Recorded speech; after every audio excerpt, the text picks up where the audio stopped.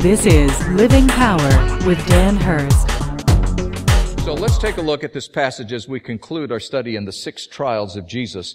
As Jesus has now been brought back to Pilate, Pilate has realized that there really isn't anything that Jesus is guilty of, at least not that the Roman government would want to impose, and there certainly isn't any reason to put him to death. We're picking up with John chapter 19 with verse 7. The Jews answered him and said, "We have a law, and according to that law, he ought to die because he has made himself the Son of God." When Pilate heard this statement, he was even more afraid. He entered his headquarters again and said to Jesus, "Where are you from?" But Jesus gave him no answer. So Pilate said to him, "You will not speak to me? Do you not know that I have authority to release you and authority to crucify you?" Jesus answered him, "You would have no authority over me at all unless it had been given you from above. Therefore, he who delivered me over to you has the greater sin." From then on, Pilate sought to release him. But the Jews cried out, "If you release this man, you are not Caesar's friend. Everyone who makes himself a king opposes Caesar."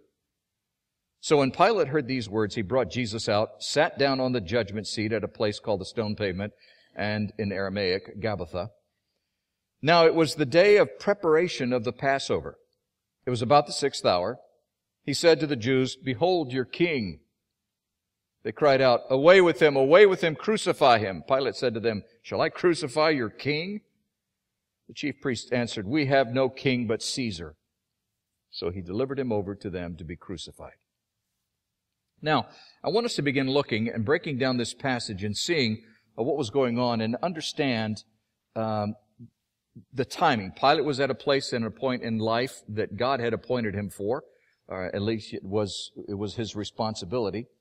And there were some things that were going on in Pilate's head that really bothered him.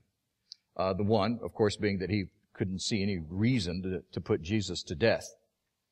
But there were some other things that were going on that I find very, very interesting. And this phrase, that he was even more afraid, verse 8, when Pilate heard this, he was even more afraid, is a fascinating statement.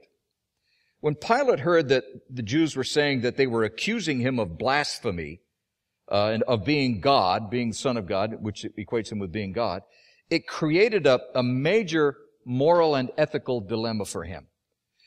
This was not the charge that they had arraigned him on. If you go back and remember in our study, they were going to say that, but then once they first got to Pilate, they dropped that and started accusing him of all kinds of other things. They didn't accuse him of this. Went to Herod, brought him back, still hadn't accused him of blasphemy. Now that was what they had decided in those first 3 trials that they would accuse him of, and they hadn't done that yet. So this was not the charge that they had brought him in on, and now Pilate suddenly sees this intense evil of this particular scheme. He understands something's going on here, that he, A, he's being played, and B, that these people are not being honest, that there's some evil wickedness going on here. Rome had no legal issue with Jesus calling himself God. That wasn't a problem for them. The previous charges that they had brought up, that he had tried to get people to stop paying taxes, or that he was trying to overthrow the government and establish himself as a king, now those were of interest to Rome. But again, there was no legal grounds or evidence that Jesus was doing that. So, this was a dilemma for Pilate, and there was another critical issue for Pilate. Matthew gives us some real quick insight to what was going on, and it hinges around this phrase in John that says he was even more afraid.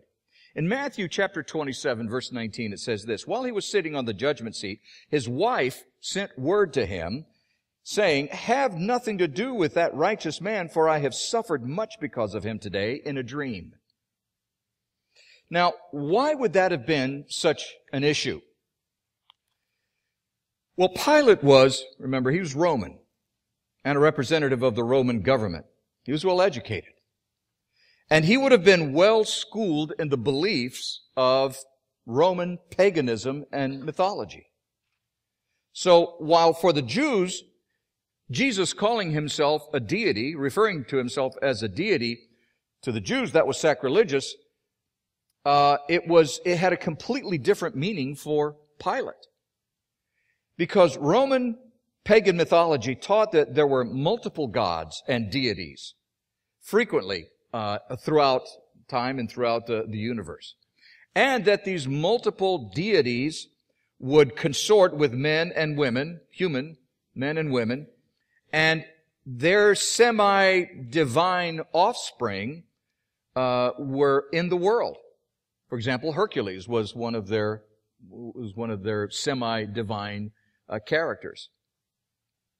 And so this is what they believed. And they believed that these semi-divine offspring could perform miraculous deeds.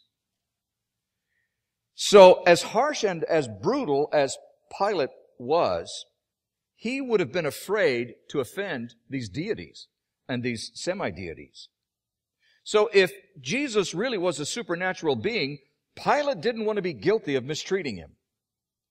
And remember, he had already had Jesus flogged. So there was already some guilt and some fear there. If Jesus is one of these semi-deities, I'm in trouble. And he had already had him flogged and beaten and humiliated.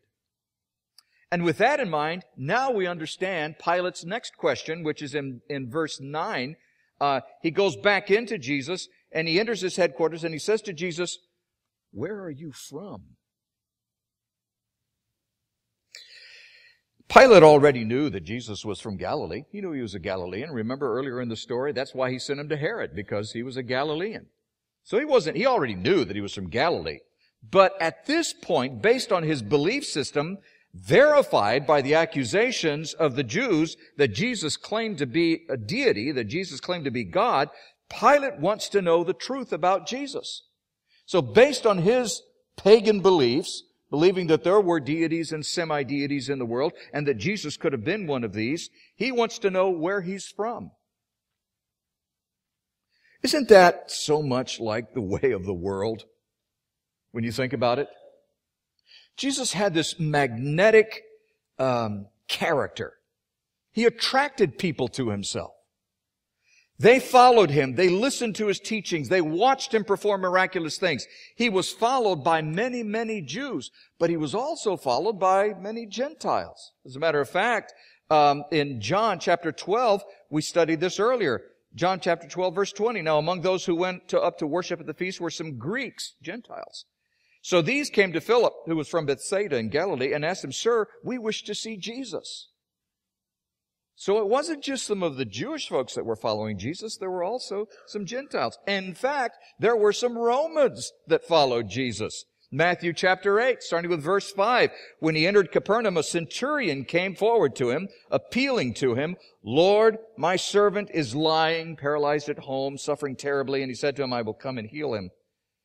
But the centurion said, "Lord, I'm not worthy of you to come under my roof, but just say the word and my servant will be healed." He was followed even by Romans. On behalf of Dan Hurst and the Open Class, we want to